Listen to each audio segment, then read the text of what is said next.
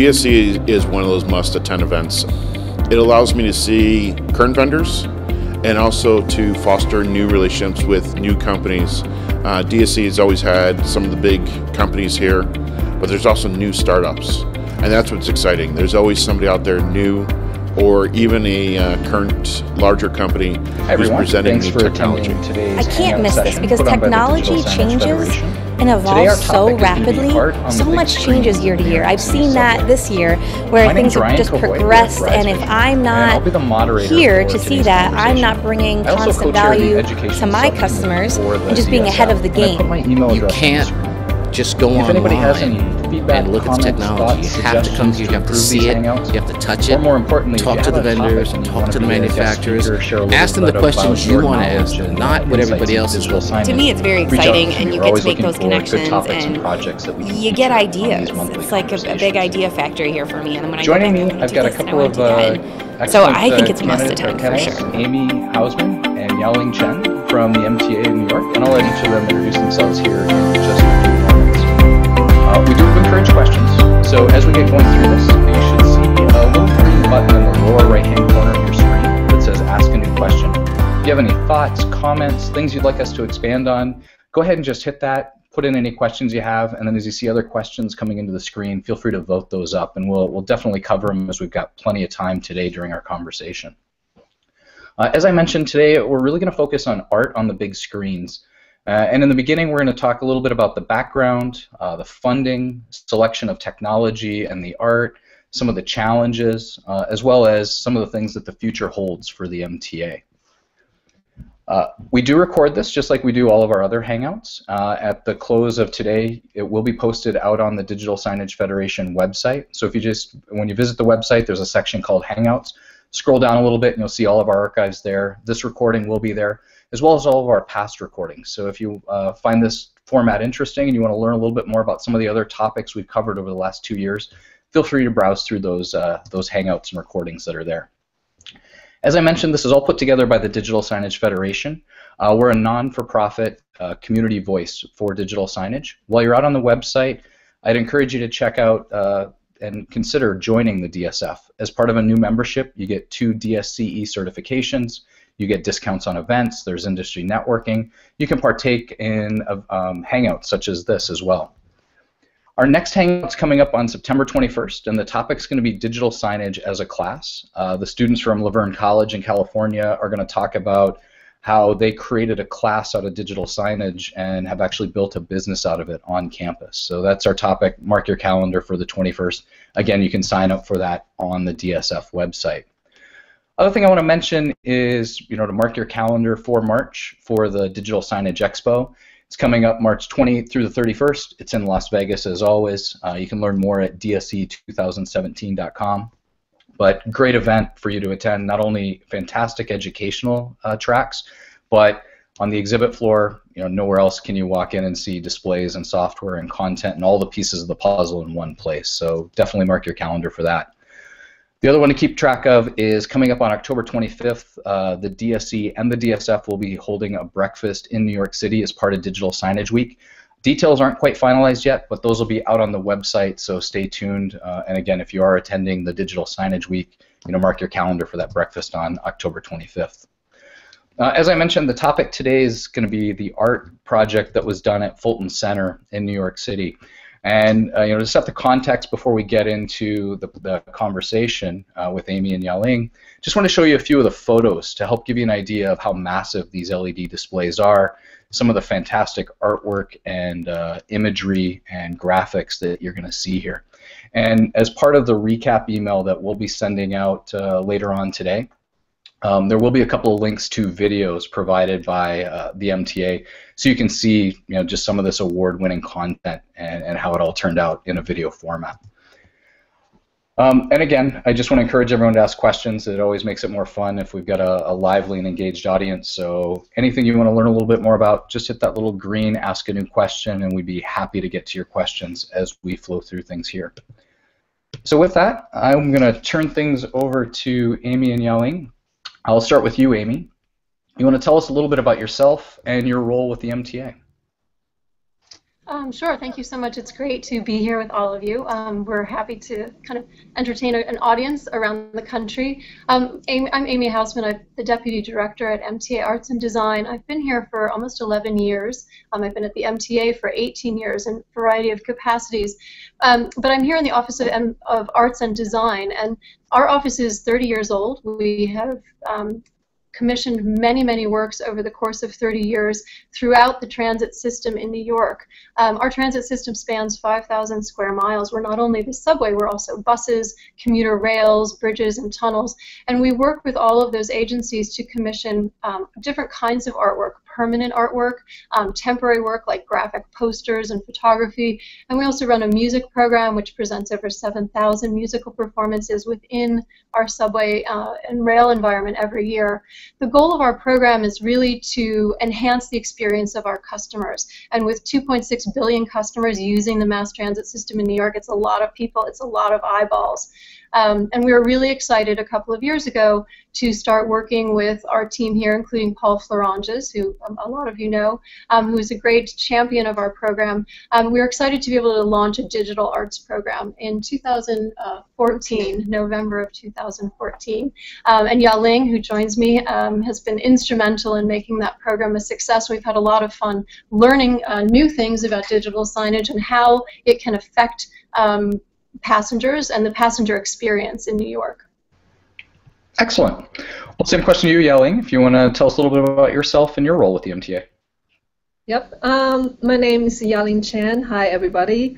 Very nice to meet you guys here on Google Hangouts. I am the curator and project manager for the MTA Arts and Design. I think we started at about the same time. So this marks my 11th year with Arts and Design. And like my colleague here in the office, we each take on multiple hats. So in addition to managing our more permanent person for our projects, I am also working very closely with Amy on our new digital arts program. Excellent. Well, I'll start with you, Yaling. The first question here is, you just want to tell us a little bit about arts at the MTA. How does that fit into the mission for the transportation agency? Do you mean specifically on the digital arts or art in general? Just in general, how does the MTA and arts, how do those two things fit together? I think to me, on a more personal level, it's very important that you are actually making a difference to everyday people who has to use mass transit to go about places. It's really a kind of most democratic place where you don't need to spend money to go to a museum to see artwork by a host of artists who are very established, who may be in their mid-career or they are up and coming. And this is the place where we work closely with the artists to create artwork for the stations that for everyday people. Great. I guess, Amy, anything you wanted to add to that? Yeah, we have commissioned over 300 artists to do permanent installations throughout the city. And those installations, for those of you who haven't seen them, might be mosaics or sculpture or glass that are actually installed into the architecture, integrated into the architecture of the stations themselves. And the idea is that by bringing art and design into the environment of the station, it'll make everybody's day better. And we often talk about when they built the subway in New York, which opened in 1904, there was a clause in the engineering and construction documents that said that all attention would be paid to the beauty of the appearance of the subway as well as its efficiency. So that idea of bringing really good design into the system is something that we really hold strongly to and has been a cornerstone of our program over the past 30 years. And we're thinking about that a lot right now while we're thinking about digital integration and how we bring digital signage into our environment, how we can bring it in a well-designed, well-integrated way, working in conjunction with some of the historic elements like mosaic and glass and beautiful tile work that's in our system, how it, along with everything that it brings with it, conduits and other kinds of things, can be well integrated. And it's a challenge for us, and one that lots and lots of folks here at the MTA are thinking a lot about and working to achieve. Great. Well, I think previously you mentioned the digital art program started in 2014. You want to tell us a little bit about how it started and the very beginning of it? I'll start with you, Amy. Yeah, sure. Well, we started working, thinking about digital signage before it actually really came about. We always wanted to do a video program. We were interested in working with artists who worked that way. So when we started bringing digital screens into the system, we saw a wonderful opportunity. And the Fulton Center is a brand new temple of transportation here in New York that opened in November of 2014. It was a project that was started after 9/11 in 2001 to build a new kind of transit hub in Lower Manhattan.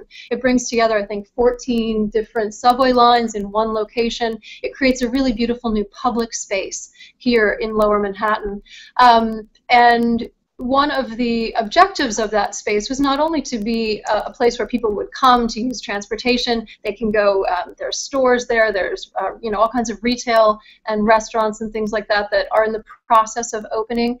But it was also a way to be able to showcase new types of advertising. And so there was an initiative to bring in 52 large-scale digital screens into that space.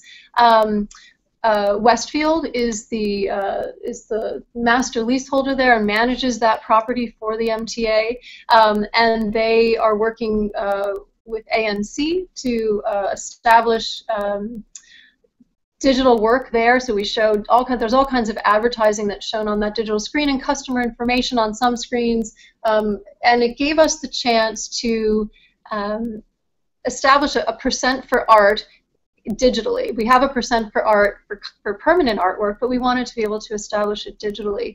So we started thinking about what kind of work might compel people to stop and take a moment, a New York minute, you know, to stop and look at these screens. And so we commissioned our first artist named Gabriel Garcia Colombo to do the very first work that opened in November of 2014.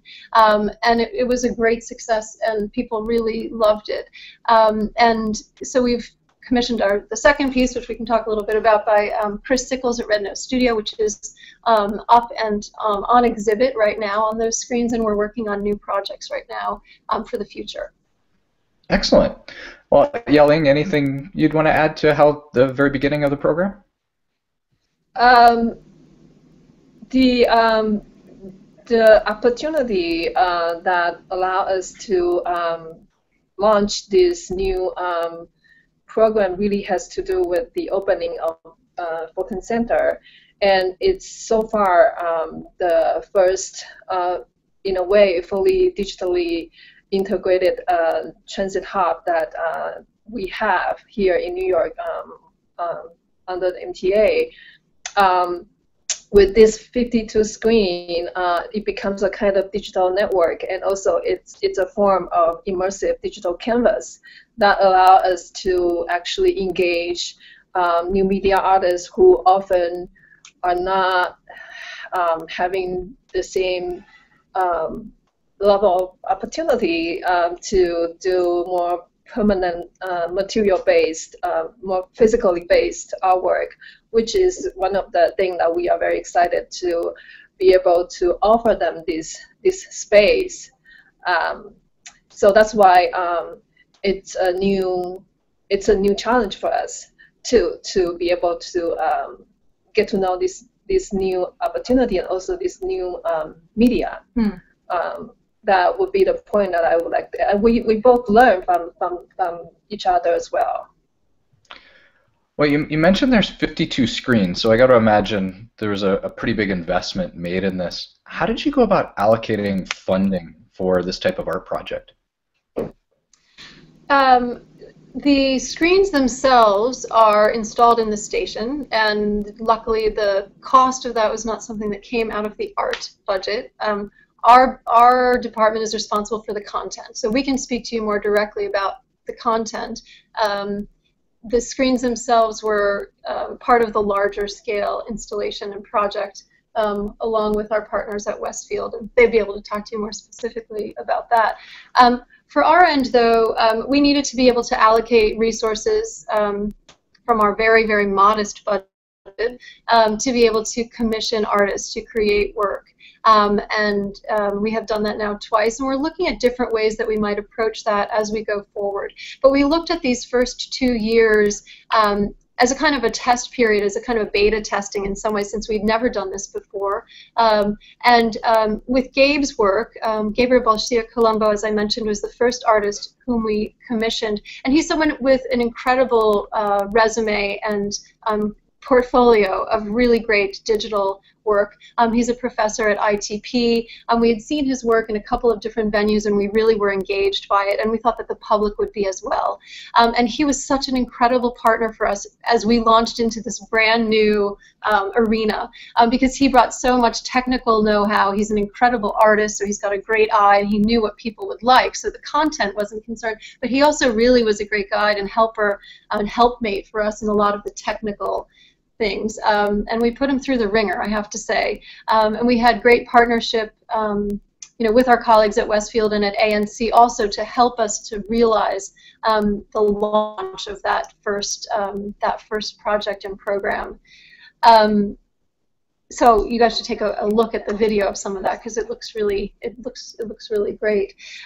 When we approached the second commission, we were looking for something that had a real different feel, and we approached Chris Sickles at Red Nose Studio, who is an illustrator and does stop-motion animation. And we were familiar with his work from our graphics and illustration program, and always really loved it. And we thought that he could create something really charming, and that had a really different look and feel from Gabe's work, but also that was a nice juxtaposition to the very contemporary architecture of Fulton Center.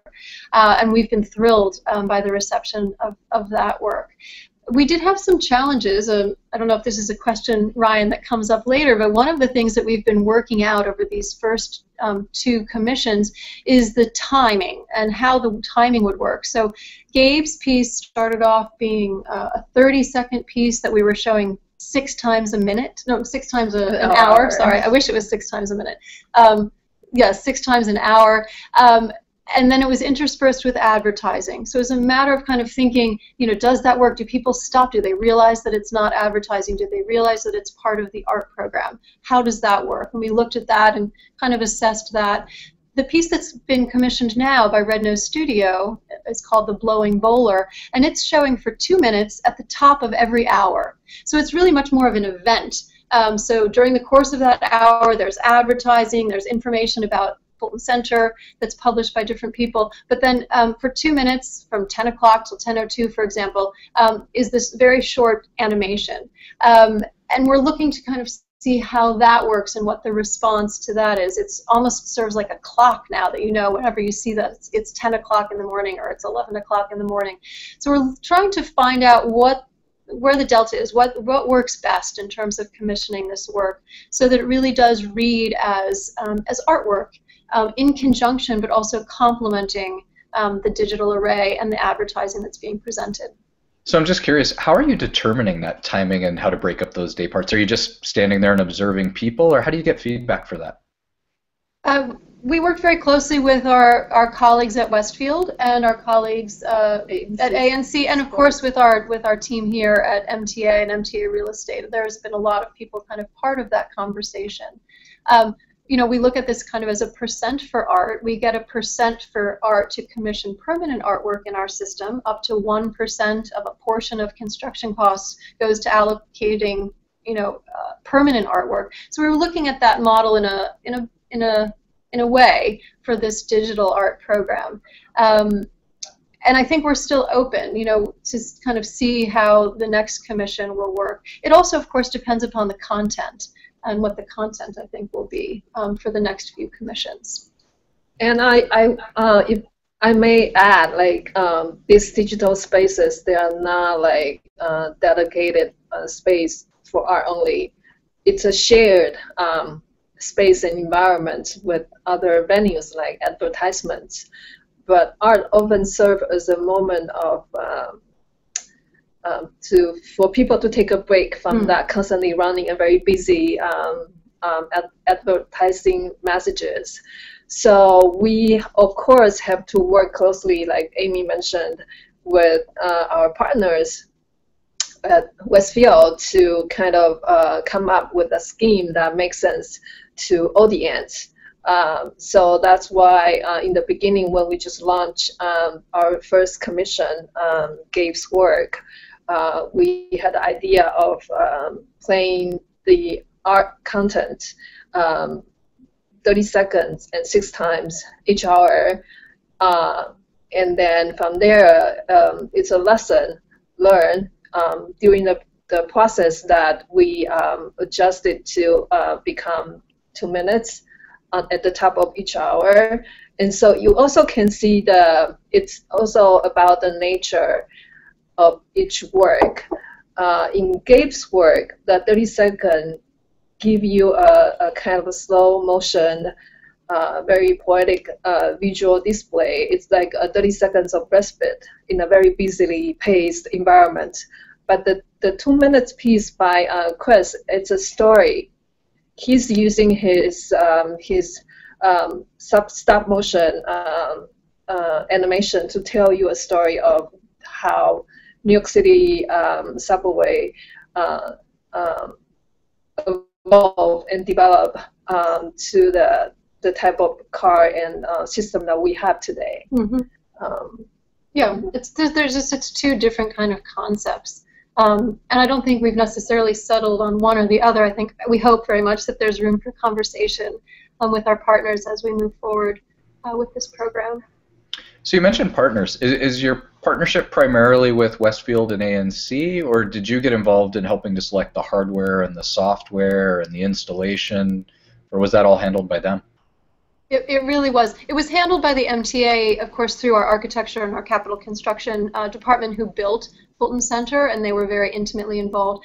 We did not get involved with the technical details from that end. Right. But I will say Yao Ling has learned an extraordinary amount just in terms of the content and how to kind of use content management in her work with ANC, who's been doing the content management for Fulton Center. Did that pose a lot of challenges since you weren't brought in from the very beginning to help select that, and you really just were told, here's what you have to use? Like if you were doing it again today, would you want to be involved from the very early stages to help select that? I don't know. Honestly, we have our hands in a lot of pockets. We have our hands in a lot of projects. We're working on 100 permanent projects right now, and we have a pretty small staff. So we were happy that the experts were able to kind of work on the technical end of things. I think we've been very happy with the way that the work looks on the screens that they've selected. As you mentioned, there's a couple of really giant screens that are really huge. There's also a raceway where that goes around a round kind of center part of Fulton Center. So I think part of the challenge for us, and certainly for the artists, has been thinking, as Yao Ling said, about the canvas, which is these 52 very disparate screens, and looking to see how one can program artwork to really seem like a cohesive installation. And that has been interesting to think about, and also to think about the passenger as they're moving through Fulton Center. Their goal is to travel. They want to get to work or come home and go through and go home. So how do you capture their imagination and their attention so that they're delighted by what they see? And those have been some of the challenges and opportunities that we have when we're thinking about this work. Okay. Well, we've got a question that came in from Steve at Pixelfire, and he wants to know, how would someone go about submitting a concept for future art, and just how often are you selecting new art? And then his other question is, are the artists paid? Okay. Do you want to take that? Since this is a very young program, we currently select artists based on a curatorial practice. We constantly are looking at new media artists. We have a like artist repository with us. We talk to the art experts in the industry, and then we look extensively into their portfolio, internally, also externally. And then from there, we would come up with a short list of artists that we would invite them to propose a concept, and from there we would kind of end up having a curated show of our work for the space. But we do hope in the very near future to issue an open call to artists through a web-based platform. So then all those, in hope to kind of really broaden or reach out to the artists in the country to think about this very attractive and also challenging digital space in New York City, hoping that they can kind of propose or come up with an idea that's great. Yeah. So we do commission work all the time, and the work that we commission for our graphics program, for example, is it's always serving our customer. So the customer is the most important thing. As I mentioned, we have 2.6 billion folks who use mass transit in New York, and Yaling used a wonderful term. It's the most democratic place. Every kind of person, shape, size, color, you know, everything uses the subway system in New York. And so the work that we commission, we really want to reach out to those people. The work that we create is usually tied in some way, maybe not literally, but tied in some way to the idea of transportation or the idea of the experience of being in New York. And so that's something that's interesting and important to us. And we do hope, as Yaling said, to do some calls to artists pretty soon, so that we can get an even broader range of artists we're looking at. We would recommend that everybody who's watching should start following our social media through Instagram or Twitter or Facebook or Tumblr. MTA Arts is our handle, and we would love for everybody to follow us. That's a way to really learn about what we're doing, the different kinds of projects that we're taking on, and new opportunities that there are for artists to become involved in our program. The other question that you asked is if we pay the artists. Of course we do. We always pay our artists. The fees are maybe not the same that a giant commercial operation may pay, but we do pay honorarium and fees to the artists for the work that they create. They also retain, of course, the copyright of their work, and the work is usually commissioned for a period of time to be shown on these screens. We hope, actually, right now we're showing these works at Fulton Center. We also have been taking little excerpts and showing them on some of the other digital media opportunities throughout our system. In New York, we have new kiosks called On the Go that are digital kiosks that provide customer information, travel information. They've been providing advertisement as well. And we've been creating little snippets that can be shown on the On the Go's as well. And we hope very much to be able to expand that as things move forward. Great. Well, the follow-up question I think you answered was, does MTA retain the license rights to the submission? But I think, as you said, the artist holds the rights to it. Is that correct?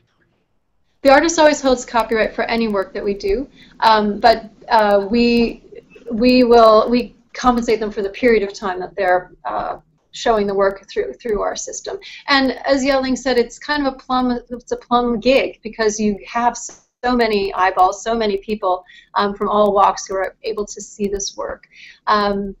One of the challenges that we've had is, as I mentioned earlier, is this distinction between the content, advertising content, and art content. How do we create that kind of break? So with Chris Sickles' work, The Blowing Bowler, which is up right now, we actually programmed in a couple of seconds of dark screen that then lead into a title slide. So you can see the artist's name very clearly. You can see MTA Arts and Design. You understand what it is. That's a little bit of a different experience than the advertising that you might just have seen. And that's something that we're working on to refine, to find the best way to do that, so that that credit is really there and people know whose work, who the artist is, that they're enjoying. Okay. Well, we've got a couple of questions that have come in that are pretty similar. First is from Lyle Bunn. He's just asking, how do you measure the ROI on the digital display media? And also Brad from blinds.com asked a very similar question, is, are there any measurements in place on how people are interacting or paying attention? So how are you measuring your results? Well, it's a very good question. I think not one that we can personally answer. It's a question I think that probably goes more to Westfield and their work with advertisers. And I mean, our work has always been more anecdotally noted, and we hear from social media, we hear from people who write letters to the artists, how people respond to their work. And I know through Gabe and through Chris both, they've had incredible contact from different organizations and people loving the work that they're putting up there, and that's been very satisfying to us. But in terms of the actual ROI, it's not a question that we can answer.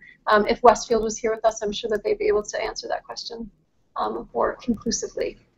Well, at one point when we, I'm sorry, I was just going to add that at one point we did have that conversation with Westfield that they had planned to kind of track the eyeball movement of the audience passing through the space. But I mean, again, we will be curious ourselves to know what would be the number or stats that would come up. Yeah, absolutely. Based on that study, yeah. Okay. Another question that came in here is somebody wants to know where they can learn more about the on-the-go kiosks. Is there anything online about that project or anywhere you could direct someone? Yeah, I think so. They should definitely Google the On the Go project in New York. There's been a lot written about it. They can definitely go to the MTA website, which is mta.info, and there may well be more information there about that project. Paul Floranges, who is on the board, I think has led that project for the MTA and can provide great information, and maybe even did a Google Hangout about it, I think. Did he, Ryan, a little while ago? Did he talk about On the Goes? Not one that I was part of, so. Oh, okay. Not yet. Well, you should get him to come in and talk with you all about it. Great. Okay. So another question here is, are there any plans to put hardware in place where you can allow motion interaction with it? Things like infrared cameras in Microsoft Connect, etc. Or is your plan with the art just to be limited to rendered video? No, I thought that was a great question. Ryan, actually, for the newer generation type of monitor that has the built-in camera, which would allow a kind of interactive component to the artwork, definitely something in the future. So that's the exciting part, and also as we open up newer stations with new, more advanced and updated technology. That's something we have in mind, to have artists create work that can kind of engage our customers at different location stations at the same time or at different time, that they can, in a way, establish a kind of virtual communication in time and space. So right now at Fulton, it's pretty still a kind of static dynamic content, meaning video or animation, that doesn't have sort of like kinetic or interactive element to it. But we do look forward to the future when those hardware and capacity are in place, that we can start kind of think about towards that direction. Yeah. The on-the-go kiosks, which don't fall under our department, but those kiosks do have interactivity, and so I think that that's something that may be coming down the pike. We have been looking, as Yelling said, at different artists who create more kind of gaming and interesting things where there can be some interaction. One of the things we have to think about from a safety perspective is that 5.5 million people use the subway every day, so crowding around certain spaces is something that we've got to think about for all of the artwork that we create, not just this digital work. Those are some of the things that become challenges for us. So kind of like the Pokemon Go and everybody playing? Yes. Yeah, not really so great on the subway because, you know, the goal of our subway is to move people quickly, efficiently, and safely, more than anything else, to their destination. So that's something to think about. How can we use interactivity? How can that function within our environment, and what makes the most sense? So we haven't gotten there yet. Great.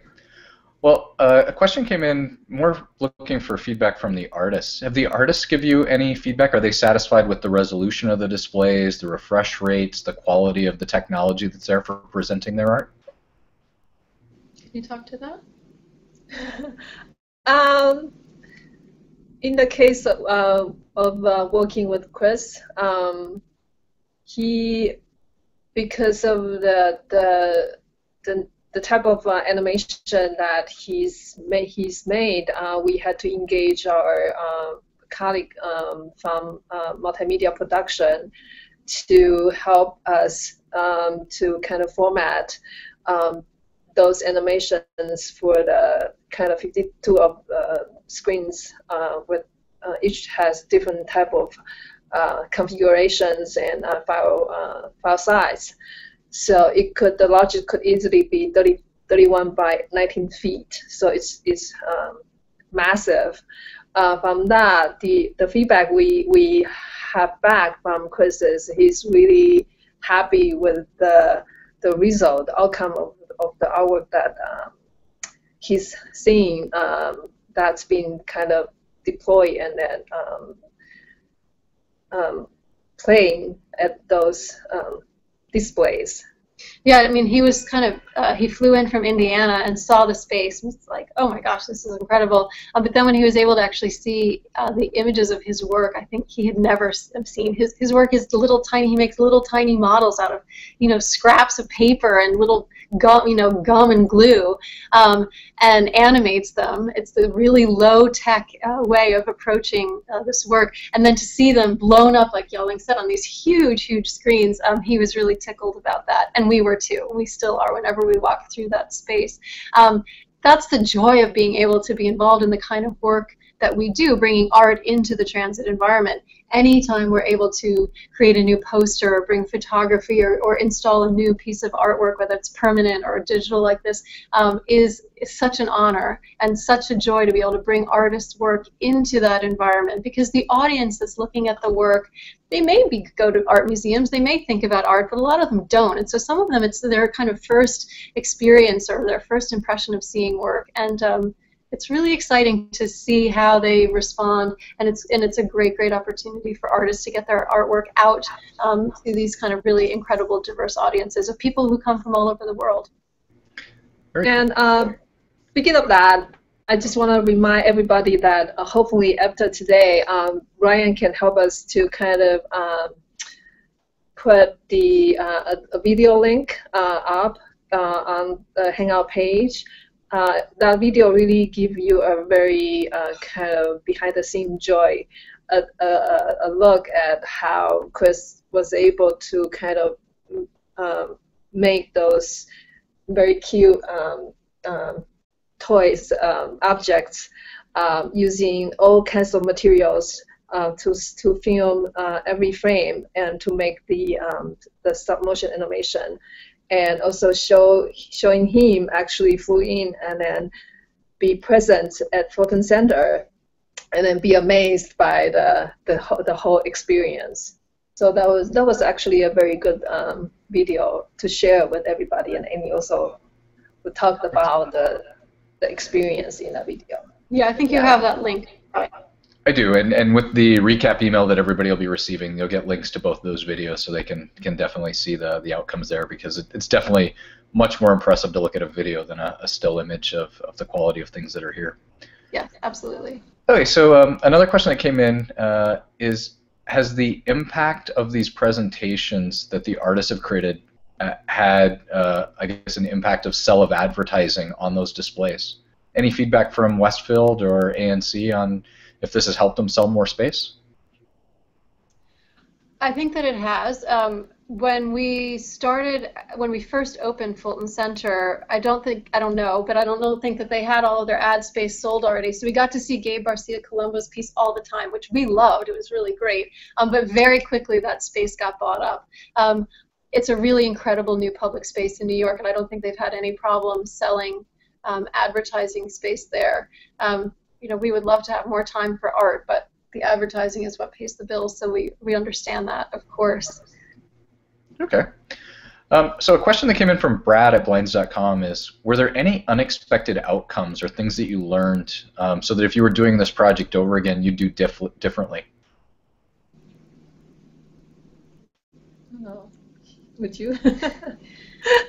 Well, I think I mentioned that in the beginning, the first project, Gabe did this project called New York Minute that Yelling alluded to, and he chose to create, I think, 52 or more specific individual films that were shown in different films on every one of the 52 screens. It wasn't the same image.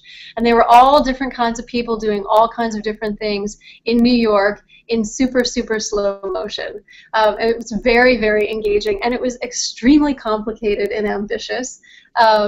And so the organization of that material of 52, we don't have 52 different formats, some of the screens are the same, but there's several different formats, and creating those files to work in synergy with one another was a huge challenge for us to understand how it would work, and certainly for Gabe and for the folks at ANC.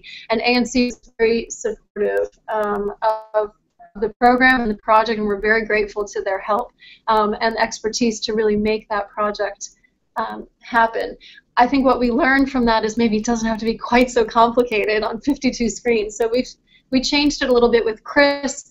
There are several different images, but I think there's only like 4 different films showing on the 52 different screens.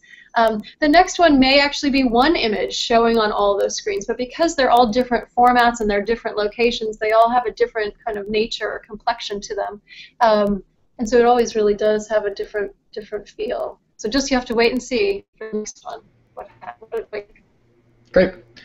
Well, the next question came in. I've got a couple of similar ones from Mike at Premier Mounts, and this more falls to the hardware side of things, but anything you guys saw in terms of challenges with it being in a public environment, you know, specific to things like vandalism?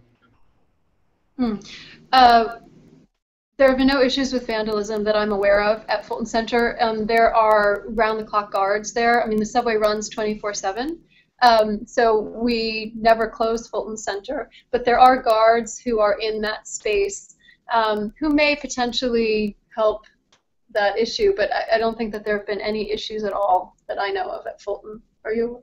No, but in terms of hardware maintenance, maybe because of it's constantly up and running, there's some like overheating issues or monitor or like kind of LED light bulb got burned out and stuff. But those are, for you guys, for the folks that are in that realm, it's the type of issue that they would kind of be facing every day. So I think that's probably about it. Yeah, we know. I mean, I have to say we can talk with you more about the content because that's what we do as curators. The hardware we're less able to talk with you about. But I would like to stress, Yelling and I both have been to the Digital Signage Expo several years running, and it's been really, really fascinating to see what's offered there. And the one thing that we've learned and that we know as curators is content is king. You have to have great content, and it has to be fresh, and it has to look great. And it's exciting for artists to be able to bring their work into this digital media and into this digital realm. There's a lot of opportunity, and we want to just encourage everybody who's thinking of it from the hardware side or thinking of it from the content side to be thinking about the art and think about design and how it really works and how it can all work synergistically. Great. Well, a follow-up question came into just regarding formatting. They want to know if the artists give the files to ANC and they do all the formatting, or is it possible where the artist can just give you the files that are direct and ready to play on the displays? It really depends on the skill set of the artist. like in the case of Gabe, he is so versed and so skilled in from the beginning to the end. So literally, he took care of everything, and so then he just handed us the formatted videos for us to kind of pass to review, and then eventually pass it on to ANC to kind of plug them into their content management system. But for the current commission that's playing at Fulton, we had to engage our in-house multimedia production team to help out, to lend a hand with the formatting work. So really, I think it really is depending on the artist and the type of work that's involved each time. Mm-hmm. Right. Yeah, we're lucky to have a multimedia team here at the MTA, and they were really excited to be able to work with Chris Sickles and help organize his files. So we're glad to have that. They have lots on their plate. So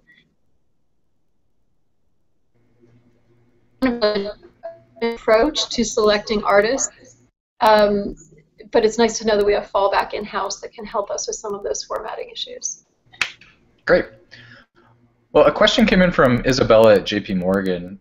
She's made a comment that art plays a crucial role in creating an ambiance and atmosphere. Can you talk about the challenges that you faced with images, both from a logistic and then a copyright standpoint? Any issues you guys ran into around copyrights? Well, no, because as I mentioned, we've commissioned this work. So when we commission work, whether it's permanent work or graphic work that are fixed posters on subway trains or subway stations, or this digital work, the agreement is made so that the artist always retains the copyright, and we negotiate the usage of those images with commercial and non-commercial usage clauses in our contract. In terms of the ambiance, it's a really excellent question. It's something that we're thinking about all the time, how to make our customer feel comfortable, feel great about using mass transit in New York, feel safe. All of those things are really important, and something that guide the way that we think about the artwork that we're going to select, the way that we think about citing that artwork, what the material is going to be, if it's going to be digital or if it's going to be mosaic or glass or metal. Those are all things that go into our thinking and planning as we're forming a project. For Fulton Center, it was really a challenge because it's a brand new, beautiful, contemporary structure. The architecture is gorgeous. It was designed by Grimshaw along with Arup, and who served as the engineer. And then Arts and Design commissioned a sculptural element by James Carpenter that is the interior of that large kind of central space. And it's a beautiful sculpture made up of over 900 perforated aluminum panels that create a net that help to reflect the sky, because there's a big open oculus or kind of light well that comes into the center of that space. So we were interested to see how that lighting kind of installation would work with these digital screens, and actually I think it works really well.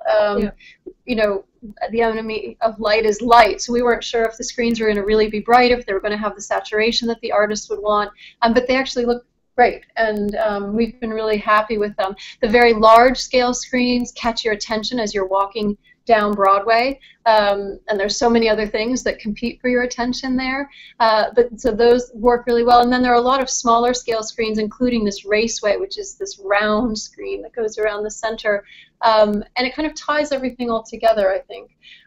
We have negotiated with Westfield that the artwork, that advertising not be placed right near the artwork. That's a standard for us throughout our system, that artwork have a little bit of distance from advertising and signage and things like that, so that there's not competition, and I think that helps to elevate the work in a lot of ways. And thinking about you know, what the experience of the customers as they're moving through a station or a space is something very important. Some people use the same pathway every single day. They see the same screens. Other people kind of meander through the space. And so what that experience is something that we think about as curators when we're working with the artists in Fulton Center and in other locations. Excellent. Well, we're getting down to the end of the hour here, so what I wouldn't mind doing is just letting you each share your closing thoughts. You know, we've talked about a lot of different topics. We've got a lot of different range of questions here. You know, for our attendees today, and I'll start with you, Amy.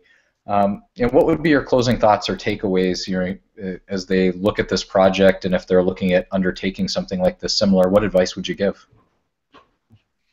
Well, I think, as I said before, thinking about what the content is something that's so important. There are so many incredible artists and designers who are out in the world right now creating great content. And I think one of the things that we can do through DSE and DSF is to help encourage that part of things, thinking about how we can bring some of that work out into the light a little bit more and provide opportunities for those artists. We're very excited to be able to do that in New York, and we hope that it'll just keep growing as we add to our digital network here. Excellent. Yelling, same question to you. Any takeaways for our audience today? Any key things to leave them with? Yeah, I have two. One is I really want to echo what Amy just said. The creative content is a very integral and important part of the whole digital signage era that we are all in today. Amy and I, we constantly have this conversation thinking, how can we do to bridge the artistic content side with the digital signage side? Can we do something and then to kind of marry the two together so then we can learn from each other and then grow from there? So that's one thing I really would like to kind of put it out there for all of us to start thinking. And the second is the takeaway from us is to really commissioning artists to work or curate the artwork for a space like Fulton is really sometimes it takes strategic thinking. It's not just about plopping a piece of video art or a digital art animation into a screen. It has to be about a holistic thought to create an immersive environment that's visually pleasing and also thought stimulating, so then that space become meaningful, and I think that's something we have to constantly keep in mind. Absolutely. Yeah. Great. We'd love for you guys to follow us on social media. That's our last tag, so please join us on Instagram and other places. Great. And with that, just give a quick wrap-up notes here from the Digital Signage Federation. Just quick reminder, September 21st is our next hangout. We'll be talking about digital signage as a class, so check out the DSF website for more information on that. Again, mark your calendar for October 25th. That'll be the DSE DSF breakfast during Digital Signage Week in New York, so make sure and check that out. And you know, as we've mentioned several times throughout, if you can, book your ticket and attend the DSE show in March in Las Vegas. I mean, you'll be well educated and well versed on all things digital signage, so definitely check that out as well. So with that, Amy, Yelling, I appreciate your time sharing your insights on this really impressive project. And to our viewers out there, great. And to our viewers out there, again, it's recorded. It'll be up on the DSF website by the end of the day if you missed anything today or you want to share it with your colleagues. Thanks to everyone. Great. Thank you. Bye.